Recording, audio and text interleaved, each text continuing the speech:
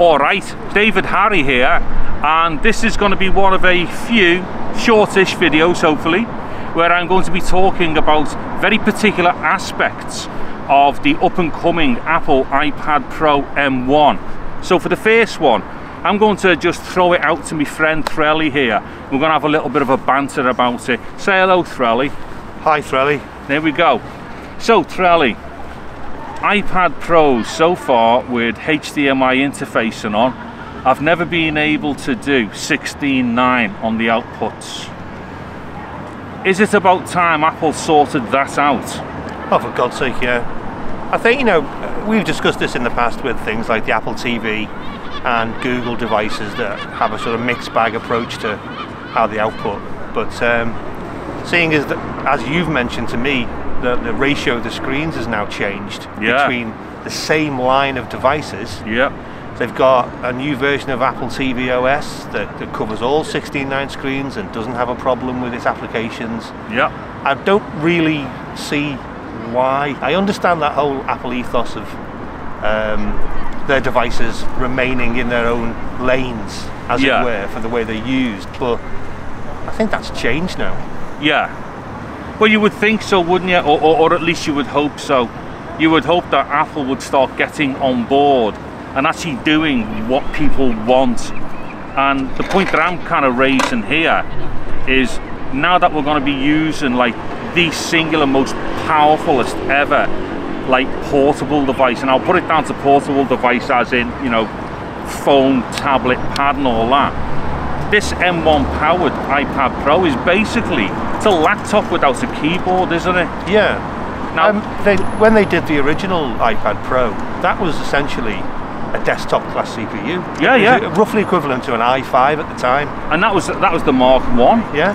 And now we've got a device that can outdo, you know, 10 series Intel processors in certain ways that only consumes 18 watts. All the lines are completely blurred now. Yeah. And even Apple are having a problem now, because there are apps that are in the App Store that are labeled as macOS apps that are just as capable of being an iPad app. Yeah. With very little difference. Absolutely. So they've even, if you search for an app in the App Store now, there's two categories.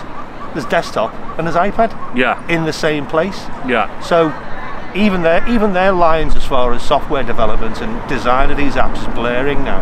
Yeah. So the bottom line then, and it's just being reinforced more because it's going to go to M1 now. Yeah. We should be getting full 16:9 rescaling on the output of the iPad Pros via HDMI through Thunderbolt or through USB-C on the previous iPads, yes or no? Yeah.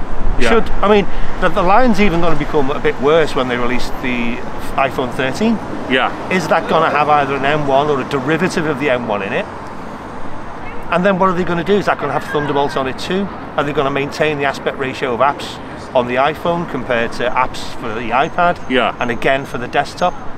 I mean, to be honest, Threldo, you are raising some good points there, which I think we might need to discuss in other videos, because you and I have both said before this point that from here on in, any of the like Pro type devices or high-end portable devices by Apple will all end up having some derivative of M1 in, just purely because they are now at the point where they can mass produce this one item, and then they can strip it back a bit, they can underclock it, they can drop a core out here and there to differentiate, you know, the use for different devices and whatnot, and try not to like under or overcut other ranges. Yeah. However, we're there now. Yeah. We're in this thing where M1 is the launch pad for all these things moving forward, I think. Yeah, Apple have reached a singularity now. I mean, they had different, you know, types of CPU for different devices across their product range.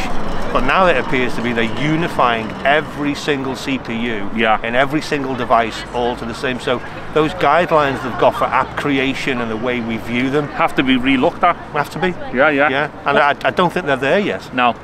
Okay, so bottom line is then, does anybody else out there have an issue with like the way Apple to date have not given us 16:9 outputs? When we're using HDMI off any Apple device, actually, any Apple portable device, which is capable of sending HDMI out, either through, let's see, USB-C, now to be Thunderbolt as well, and also, what's the original socket on there? Lightning. Lightning, yeah. So yeah, let us know if anybody out there agrees with this statement.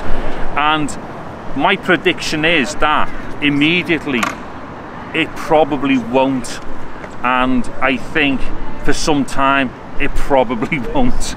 I don't think Apple are going to give us what we want. I want to be shocked, and it does it day one. But they will shock you with the price. Yeah. And I already had to go and visit the toilet after I bought it. Like, anyways, that'll do for this video. Let us know in the comments your thoughts about this, and also I'll be covering some other stuff, and I'll get Trelly on with some of these other things to do with all this Apple thing as well. Anywho, I'm David Hardy. Thank you very much for watching this video. Take care and goodbye now. Bye.